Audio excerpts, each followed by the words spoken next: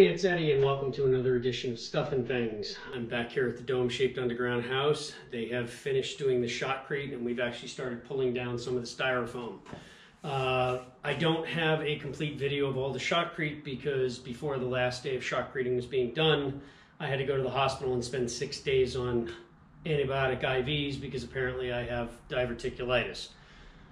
So, a couple things happened. They shot the last day when I wasn't here. I had a couple guys watching, and things didn't go exactly the way I had hoped. So I'm going to go over a couple of problems that we had here so that you can avoid these. First and foremost, this whole thing should have been done in 2 days. Well, the guys were supposed to come the day before to set up all the scaffolding, and they didn't. And actually, it was a couple days before. They didn't show up. It kept getting pushed, and they said, oh, we'll set it up in the morning. And at that point, I should have trusted my instinct and pulled the plug and canceled the trucks and had them come in and just set up. Because what ended up happening was they shot the first 8 feet just fine because they could reach it. Then they were scrambling to set up scaffolding. As a result, we had to send back 1.5 truckloads of concrete because it sat for too long, which the contractor is paying for, but still, it's a waste.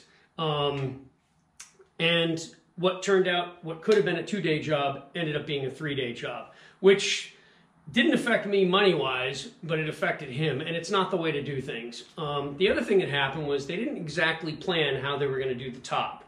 And I should have been more forceful and explained to the guy, look, this is what you have to do. He told me he had it. It was clear he doesn't or didn't.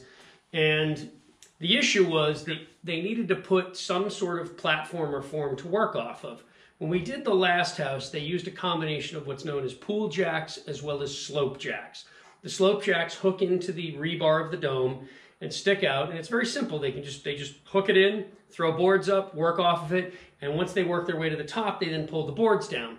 Well, these guys shot the first floor, shot the first layer, shot the second layer, then pulled all the scaffold and boards down, plugged all the holes, not realizing that they needed that to work on the next layer. So when they got up near the top, it was very difficult to fill all those holes and take things down. In essence, they made a lot more work for themselves. The way you want to do this is you want to set everything up beforehand. All the scaffolding, all the jacks, anything that you're going to work off of. The problem with shooting off a boom lift is multiple. First off, the finishers need something to work off of. So you'd really need 2 lifts because one guy's going to be shooting off of one lift and the other guys are going to be basically finishing off of the other. The maneuverability around the dome oftentimes is a little bit tight. It's a tight area to work with because usually you're digging into a hillside. So you don't have a ton of room between the dome and where you've excavated. And you don't want to excavate a huge area because that's more of an area that you've got to backfill and possibly compact. So the proper and easiest thing to do, pool jacks, slope jacks. The other thing that happened was the guys were rushing, and because they weren't paying attention, they only threw 1 2x4 up, threw a couple of boards on it, and then 3 guys climbed up on it, and the 2x4 snapped. Fortunately, nobody got hurt, but they fell about 15 feet, slid down the side of the dome. Everybody was okay. They were bumped and bruised.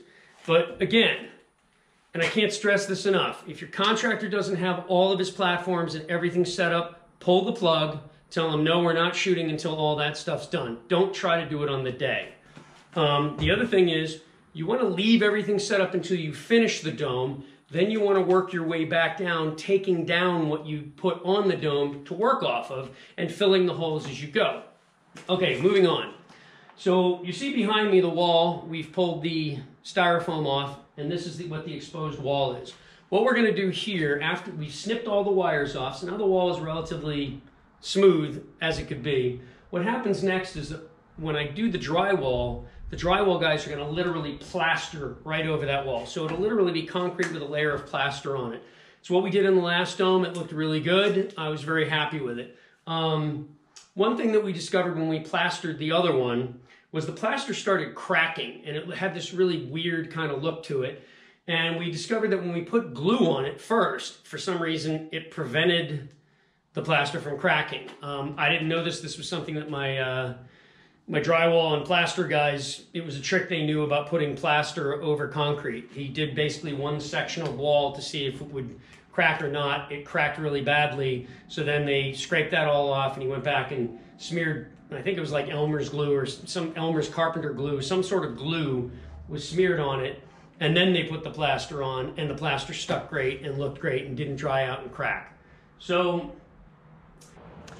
after we shotcreted, it appeared from the outside that everything was okay, but when we pulled the styrofoam off the inside, we discovered certain areas had very loose, sort of granular and sandy concrete. You might be able to tell here, if you see this area right here, there's sort of a band around the middle here that's a little bit darker. So here's what happened. When you're shotcreting, the shotcrete nozzle has to be perpendicular to the surface because it's blasting the concrete into the surface, and the force of that is what makes it stick. Well, what happens is as the dome curves, the guy running the nozzle needs to move the nozzle with the curve. In our case, he apparently didn't. The dome was curved, the nozzle was straight, so the concrete was hitting and deflecting off and landing up in the next section above it, and all that loose stuff then hardened and then was covered with concrete.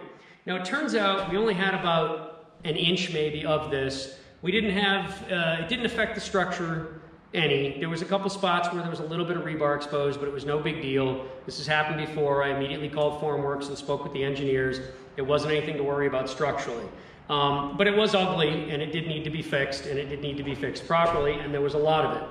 So I called my shotcrete guy. Fortunately, he did the right thing. He came in, he looked at it and said, no, we need to fix this. So what they did was they came back in, they scraped all the loose stuff off, and then they reshot it from the inside.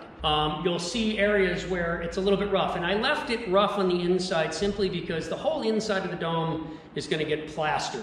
So there was no point in making this smooth. In fact, if it's rough, the plaster will stick to it better. So we decided to leave it rough. On the outside of the dome, you definitely want it smooth, but on the inside, you don't.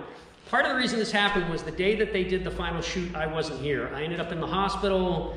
I had a case of diverticulitis. I ended up spending 6 days in the hospital. Thought the guys had everything. We went over how it needed to be done.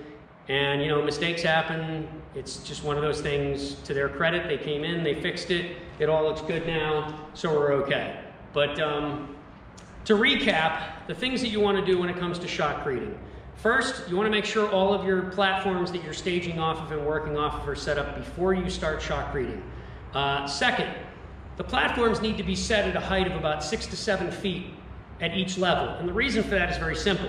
The guys standing on the platform have to be able to reach the next platform because you want to have them be able to reach every portion of the dome to make it smooth. In our particular case, there were a few spots where they had spaced them too far apart, and the end result was they couldn't quite reach the area. So I had a few areas that were a little bit rougher than I would have liked. Nothing that would have adversely affected the structure, but obviously the smoother and more even that the structure is, the easier everything else becomes. So you want to make sure your platforms are up beforehand. You want to make sure that they're situated so that each platform can be reached by the next platform. The guys need to keep the gun perpendicular to the dome at all times, and obviously they need to finish it. The way to do it is they work their way to the top. You don't take anything down until they've shot the entire structure, then start pulling your platforms down. So you'll pull the top platform down while working on the one below it. You plug the holes, smooth out those holes, move down to the next platform and pull the one above it, and so on until you get back down to ground level.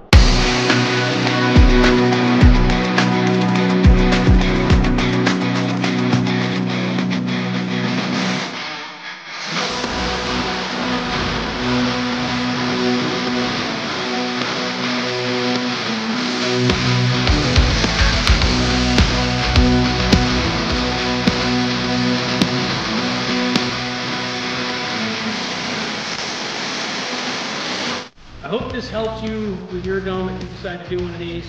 Even in spite of the headaches and hassles and the delays and the extra cost that sometimes this stuff adds, this is still a far superior house to anything else that you can build out there, and to me it's worth the headaches and hassle.